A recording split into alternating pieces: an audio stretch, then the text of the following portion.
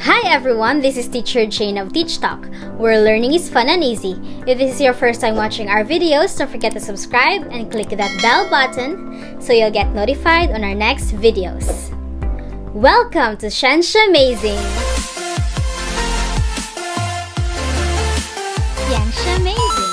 Kung saan pag-uusapan natin ang mga science concepts from grade 7 to grade 12, kasama ang topics in general science, biology, chemistry, physics, and earth science. At dito, bida ang agham!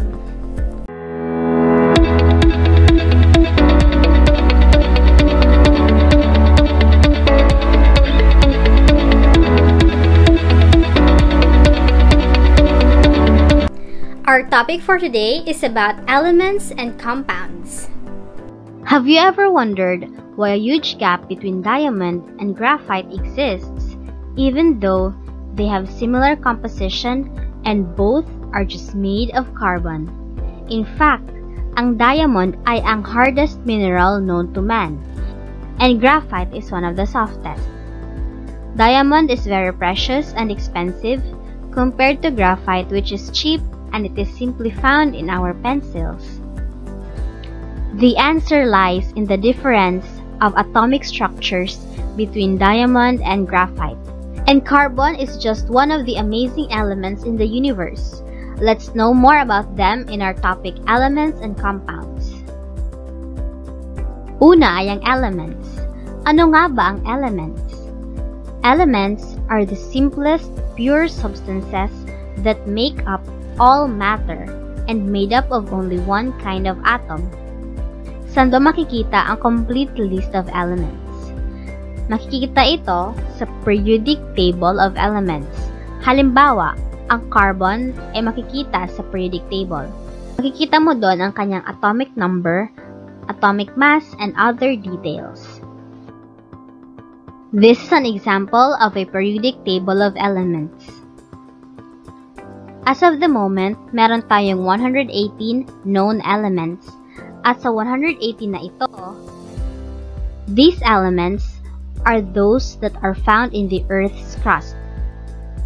We have oxygen, silicon, aluminum, iron, and calcium. Sa 118 na elements, only 5 are present in the Earth's crust.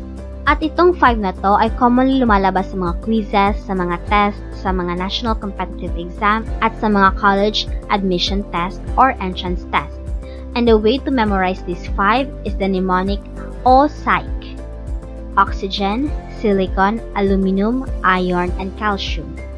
Take a look at this pie chart. Makikita natin that oxygen comprises the biggest part of the crust with 47%, followed by silicon, aluminum, iron, and calcium. So itong 5 na to, they are already arranged sa pinakamalaking composition until the smallest composition. At out of 118, 4 elements make up about 90% the composition of the oceans. These elements are oxygen, hydrogen, chlorine, and sodium. Take a look at the pie chart. Makikita natin that oxygen is 86% in terms of composition, followed by hydrogen and chlorine, then all others, but mostly sodium. And out of 118, 3 elements ang most abundant in the human body. Ito ay ang oxygen, carbon, and hydrogen. This chart represents the elements in the human body and their corresponding composition. And makikita natin that oxygen takes up most of the composition of the human body, followed by carbon, hydrogen, and nitrogen, calcium, and other elements. In our discussion about elements, we will encounter the symbols of the elements, and we need to be familiarized with the symbols of some common elements. Ano ba ang mga common elements na ito? First, we have carbon, fluorine, hydrogen, and nitrogen. Madali lang i-memorize ito. Just take the first letter of the element. Carbon for C, fluorine F, hydrogen H, and nitrogen N. Next set. we have aluminum, barium, helium, and calcium. To memorize this, just take the first and second letter. Aluminum Al, barium Ba, helium He, calcium Ca. Ano pa ba mga common elements? We have copper, iron, mercury, and potassium. Itong 4 na ito, these are elements na medyo nakakalito yung chemical symbols nila because they are based on the Latin names of the elements.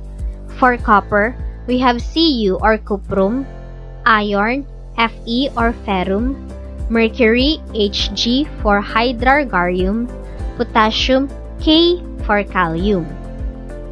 The interaction of elements produce compounds. Ano ba ang compounds? These are substances consisting of the atoms of 2 or more elements that are chemically combined in a fixed proportion. What is an example? We have water or H2O. Pure water is made up of 2 hydrogen atoms and 1 oxygen atom per molecule. The properties of water are different compared to each individual atom. Compounds can either be organic or inorganic. What are organic compounds? Organic compounds are carbon compounds. These are substances that contain the element carbon, pero may mga exemptions. That's why it is emphasized that these substances containing carbon commonly come from living matter and their remains. Ano ba yung mga exemptions? We have carbonates, carbides, cyanides, carbon dioxide, and carbon monoxide. These are not organic compounds. Instead, they are inorganic compounds. Ano bang inorganic compounds? These are substances that do not contain carbon and are usually found outside the bodies. Examples of this are salt, NaCl, water, H2O. These substances do not contain carbon, but there are exemptions. These inorganic compounds contain carbon. Carbonates, carbides, cyanides, carbon dioxide, and carbon monoxide. Trivia talk! What is an easy way to identify a compound as organic or inorganic? I'm going to share a tip. Earlier, we defined organic as having carbon compounds and inorganic as having compounds with no carbon.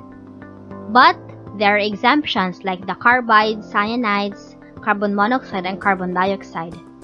One tip that I would share to you is to take a look at the chemical formula of the compound. For example, we have methane or CH4. It has a C or carbon, so we can assume it is organic. But are we really sure? To make sure, let's take a look at the element beside it. Common organic compounds have hydrogen. So kung yung carbon naka-attach siya sa hydrogen, you can bet that it is an organic compound. So methane is an organic compound. It is a fuel found in natural gas. Let's have another one. Ammonia, NH3. It's easy. Wala namang C, diba? Walang carbon. So this is an inorganic compound. It is a compound used in fertilizer production and it revives fainting patients. Next, glucose, C6H12O6. So we have C. So baka organic siya. Pero let's take a look. Meron ba siyang hydrogen na naka-attach? Meron. So now we are sure that glucose is an organic compound. It is the sugar found in the blood. Next, we have carbon dioxide, CO2. Meron siyang C, but are we sure that it is an organic compound? No. Meron bang hydrogen na naka-attach? Wala. Only oxygens attached. So this one is not an organic compound, but an inorganic compound. It is used in fire extinguishers and ingredients of soft drinks. Next, table salt or NaCl.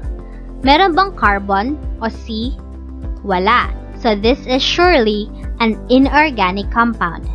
Table salt flavors food and it is used as a preservative. Quiz time!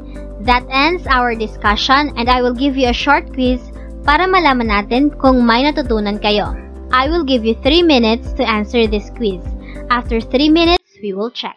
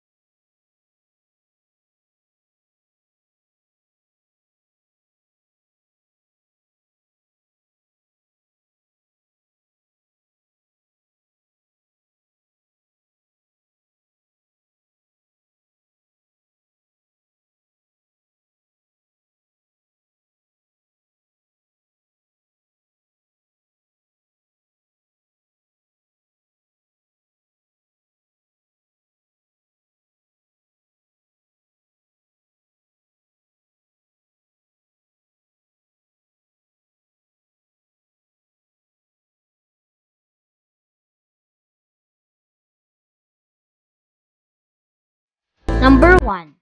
Compounds that contain carbon are said to be organic. Next, copper's chemical symbol is Cu from the term cuprum. Number 3. This is found in fertilizers and cleaning materials. Ammonia. Number 4. Carbonates, cyanides, and carbides are blank. They have carbon in them, but they are inorganic compounds. Next, an inorganic compound found in our exhaled breath. The correct answer is carbon dioxide. Kindly comment your scores in the comment section below. That ends our Shensha Amazing episode. We hope that you learned something from this video. Don't forget to subscribe, like, and share this video to your friends so that we can learn together. Bye!